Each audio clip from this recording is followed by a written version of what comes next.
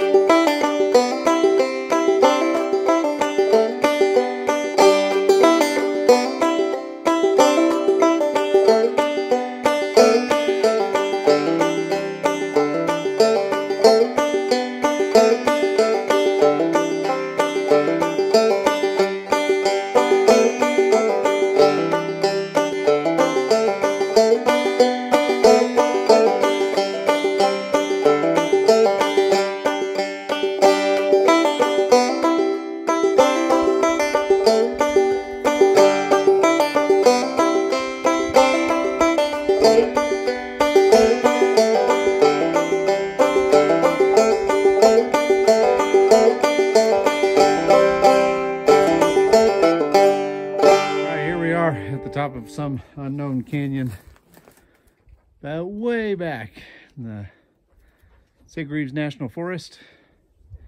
It's like we found a little rock shelter here. Of course, we'll leave everything in place, but it's pretty neat. What do you guys think? What are you seeing over there? Some black. Well, we found some charcoal. Found some charcoal? Yeah. Yeah, and some beans. Some beans? Yeah. Oh, wow, really? Yep.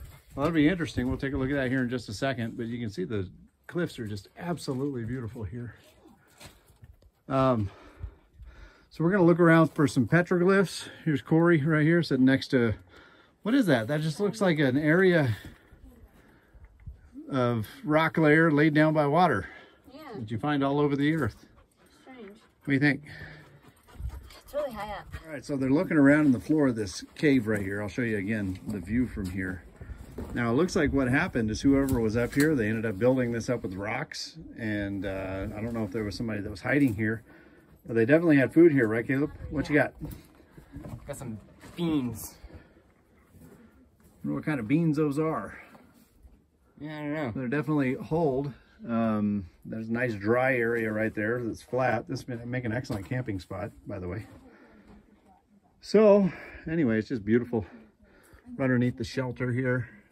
If we had a big snowstorm come in, we'd be dry and without snow, but we would also not be able to hike back. All right, Corey was over here looking underneath this part of the cliff, and she found a couple of things she wants to point out to you.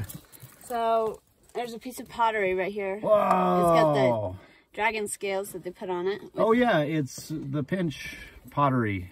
Oh, there's a bone. That definitely came from something that they ate. And so this may have been where they put, I don't know, some of their trash. It kind of looks like it, a little trash midden type place, but we're not going to do any digging. We're going to leave everything where we found it for the next people to come. Another place that looks like it was inhabited. I'm going to show you what Caleb found over here. What you got?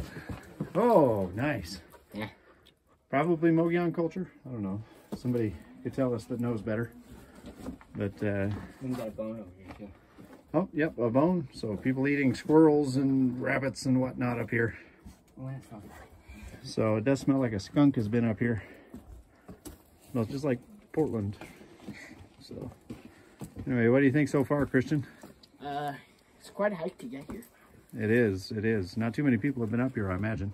Probably not. Okay, we went ahead and climbed to the top of the canyon wall. It is way down there, but I wanted to show you what it looked like further down the canyon. And here's straight down. Beautiful, beautiful. Before the big snowstorm comes.